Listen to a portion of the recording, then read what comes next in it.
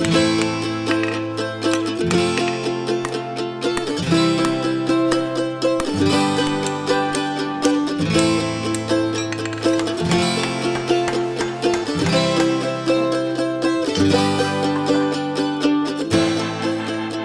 guys and girls, my name's Dan, welcome back to The Forge. In this episode we are going to continue working on what I'm calling the Poz Tong problems. We are going to be taking the techniques that we learned in the Poz Tong video that I shared, one that was based off of the John Switzer one, the Black Bear Forge one, and we're going to be making some slight changes to that process, and I'm going to create these. We'll talk about these a bit later. But basically we did a bit of an offset thing, we did some changes to the way that I created the nibs and so on and so forth. And also at the end, I'll be having a bit of fun using a similar technique, all similar techniques in order to create these. They didn't come out perfect, but using that technique, this is definitely something that you can do at home also as well. Okay, trying something a bit different here. We're going to do Smith and Strike most of these, I think, just for entertainment value. If you want to see how to do this, check out my video or John Svitzer's video over at Black Bear Forge. Yup. So I'm just going to put these fullers in again. This might not be the best way to do it, but it's entertaining, isn't it? So we're going to put these fullers in again. Yep. And I'm not going to go as deep on this fuller, on this back one, because we had some problems before. Yep. Yep. Yep. Yep. Yep. Yep.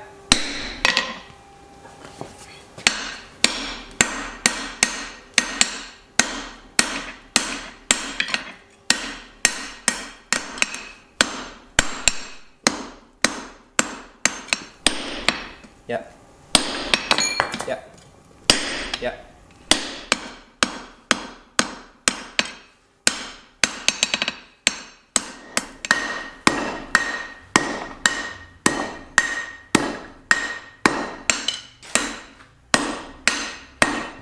Okay, in the previous video where I made the Poz Tongs, I don't think I did this in the right order quite.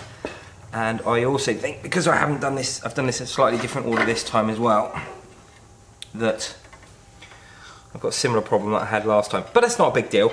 Also, I haven't got any gas left, so until I get some gas tomorrow, I'm not going to be able to do that with the gas, so I'm going to do the quenching method to do these. Okay, so what I've done now, I'll quench that end off again. So basically I can upset that corner right in and make it look nice and tidy, he says. So I need to also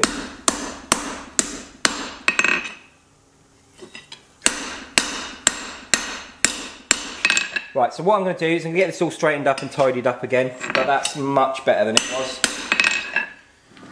Okay, I've just straightened that up. I don't know if it's going to hold. Yeah, it will hold now. Nice, nice, nice. So I'm just going to pull that now, so it's basically in line with the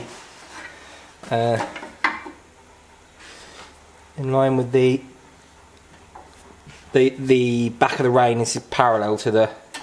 Just use those forks just to get that looking tidy.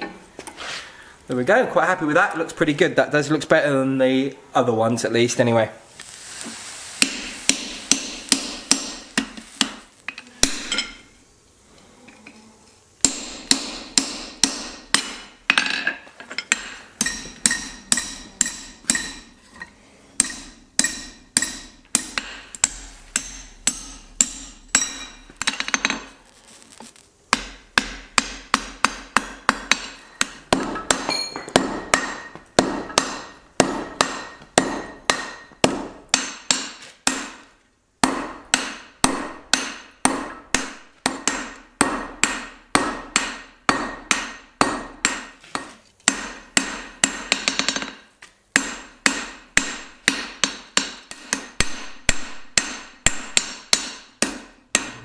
Much happier with these. Slightly different to the Poz Tongs, slightly different construction from last time.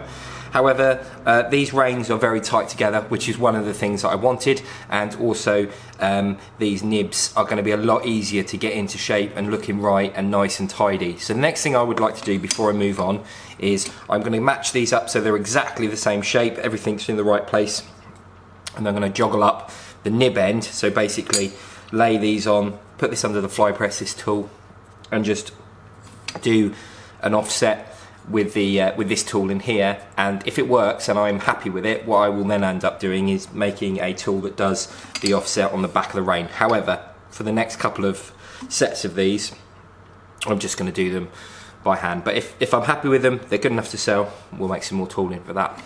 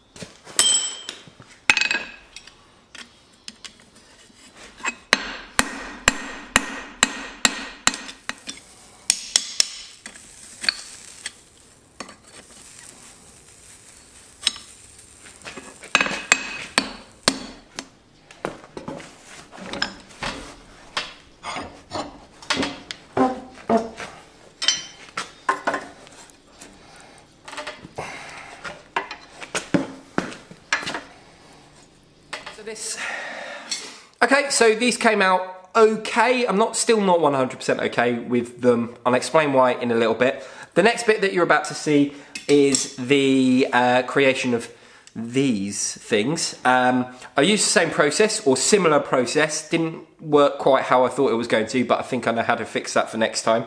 But I've also had a bit of a play with some video editing. It's not going to be for everyone. I completely understand that. Some feedback would be nice.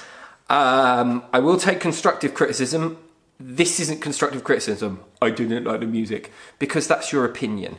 Because I liked the music. But maybe the video editing was crap, so, you know. But if you're not interested in that, there'll be a timestamp just down here, hopefully, for you to jump on to the next bit. But there is a video of me making these if you're interested. So enjoy that next bit, and I'll speak to you in just a minute. Oh, I'll be announcing the winner of the tongs as well.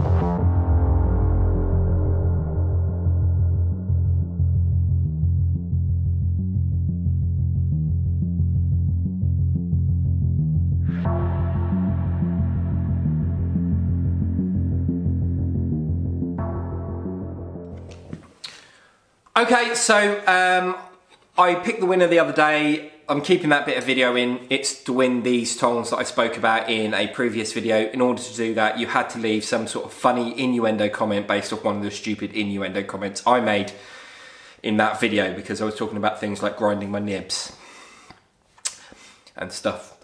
which is a little bit silly. But we did announce a winner, so I'll let that bit happen from the stuff from the other day, but I re-recorded some of this.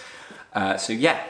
Hopefully you enjoyed that, and it was a bit of fun. I have got a list of random names just here. I've got a blue pen, I wrote these in green. Basically what I'm going to do is I'm just going to randomly move my arm around. I'm not going to do it like that at all, I'm just going to do it over here. I'm going to move my arm around, and randomly close my eyes, and just randomly pick a name now. I'm completely covered over and I can't see. Greg, Greg, you have won the tongs. If I'd landed on 2 names, I would have I would have split the 2 tongs up. But however, I'm not going to do that. I've picked Greg. Congratulations, Greg. Greg Larkin, I think your name was. He's already been messaged. I've let him know that he is the winner. Hopefully, he does get in contact with me. These came out lovely. I'm really pleased with these. This will be an option that you can buy on the Etsy very soon. If not, when this video goes out, within the next couple of days of this video coming out. There's some more stuff that needs to go up. I'm going to sort those bits out tomorrow morning. But there are lots of bits that are going to go up, and these are going to go up there. I have played with these a little bit already, and I really like them, and pleased with them. And the technique that I use is quite good. But I think there's a different option that we can take that involves these, which could be quite a nice little shifting gear for the channel, and also products that I can sell on the Etsy as well. Sorry to be a hard-nosed salesman here, salesman. Okay. Yeah. I'm still not happy with these. These are not okay.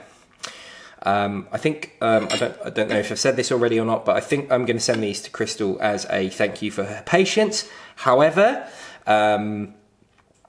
these aren't my finest work, nor are these. And the issue that I've got is this split nib technique, but it might be inexperience, it might be my poor abilities and skills, but I don't like it. I think it's a bit thin, flimsy. Now I have got an idea for a variation on this, but because these are flat bar products essentially, I've got an idea for these that might work quite nicely. Laser cutting, doing a bit of forging, and making some tools that go under the fly press that do some of the setting up, the offsets and so on and so forth, might be quite a good way to make these potentially an option to run on the Etsy. Let me know if you think that's a good idea, because I could sell these as blanks, pre-formed blanks that you can buy and set up yourself, and then set up as many pairs as you like for quite a reasonable price. I think I can get them in a reasonable steel as well. But yeah, and again, same thing here. I think this could be something that you could get done in flat bar. However, making them out of stock was relatively easy anyway. But you could get laser cut, do a little bit of forging on. You'd have to forge the points on. You'd have to punch the hole just for that sort of integrity level. You wouldn't have to punch the hole, but just draw these reins down to a nice little taper. But these are also something that could be potentially quite a nice little product that could run alongside on the Etsy from a laser cut. So that's something that I'm thinking about doing. But I do have a different idea here that can take the Poz Tong to the next gen, but we'll be covering that in the next episode. Okay, the next time we make tongs will be the part 3 of this, which should be early next week, I'm hoping, where I'm gonna make like a Poz Tong Plus. It's a bit of a combination between a couple of other tongs. I don't know if it's going to work, but I kind of hope that it's going to give us a sort of middle of the road all-rounder, which I'm happy with, which I don't agree with, but I'm happy with, and also a sort of some sort of entry-level tong that's quite handy if you, yeah, we'll see what happens. It should be fairly exciting. Once again, thank you so much for joining me. I really hope you've enjoyed this episode of Trust Me, I'm a Blacksmith. I've really enjoyed making it. I love this process. I love this process. I know I moan and say, well, it's not very good, and I didn't do this very well, and that bit's not very good, and blah, blah, blah. But this is all about learning. It's all about progressing. It's all about building on one's skills and making yourself better. I'm really into that. These didn't work so well, or I'm not so happy with those. However, I'm really pleased with these. They're quite an exciting little thing. Ouch. You make yourself a little metal mustache. These are great. I think these are going to be a really nice little thing, really simple, really good fun. So, outcome from this is, I did a bit of video editing, I did a really nice thing where I made these. I'm quite pleased with these. They might not be perfect yet, I don't know, but progression, we're getting there, we're building on stuff, it's all looking good. I am going to leave the video there. Thank you so much for joining me. I really hope you enjoyed this video. If you did, please leave a like and subscribe if you haven't already. And if you are a subscriber, why not ring that bell for notifications? It tells you every time I make a video. I try to make videos as often as possible. I try to make at least a video a week. More often than not, that happens. Sometimes we get 2 or 3. Sometimes it takes about 10 days to get a video. It just depends on the content, what's going on in the workshop, and stuff like that. But if you are here for the ride and you are one of the 20,000 people that subscribe to this channel, thank you so much. You're all amazing. Yeah. I really appreciate it. If this is your first video, hello, welcome to the channel. If this is your 20th video or your 150th video, thank you so much for being here. You guys are, every single one of you is amazing. I really admire the support. And if you would like to support the channel in some other ways, there's a few ways you can do that. Like, subscribe, and do that good stuff. But you could drop a comment down below. Let me know what you thought of my mad music video styley-esque thing that I did. I think it's mental, but I really enjoyed doing it nonetheless. Hopefully you enjoyed it as well. But also, you could share this video with your friends and on other platforms if you are that sort of savvy kind of internet person. Letting people know that I am out there is a great way to help grow the channel. But if you'd like to do more and support me in some other ways, there's a few simple ways you could do that as well. The first thing you could do is you could head over to my Instagram. Now there's a link to that in the description. There's a couple of links in the description, so definitely worth checking those out. But that link to my Instagram will open a portal into a world of insanity where I share stories and I put stuff that I enjoy making up on the grid that looks really cool. And also you can DM me and message me. It's probably the easiest way to get hold of me if you are trying to get hold of me. But you could also click on the link to the Etsy. The Etsy is a great way to support me directly here because I make things like this with these hands in this workshop that end up in your hands. So if you are interested in getting hold of any of the stuff that we make here, that is a great way. And not only that, it really does help. It really does support me in what I am doing here. It might take a little bit of time for you to get it. You might end up getting a video made if I think the project is interesting, but I am very keen on making tools, and I'm very keen on making tools that work and do the job. I'm gonna leave the video there, but thank you so much for joining me. I really do hope you enjoyed this video. I will leave a link up here that YouTube thinks is best for you from the back catalogue. This is a link to a video that was recently uploaded. This one down here is something that I've chosen. It's probably the last Poz Tongs video, and that there is the subscribe button. Thank you so much for joining me. Goodbye. Bye-bye.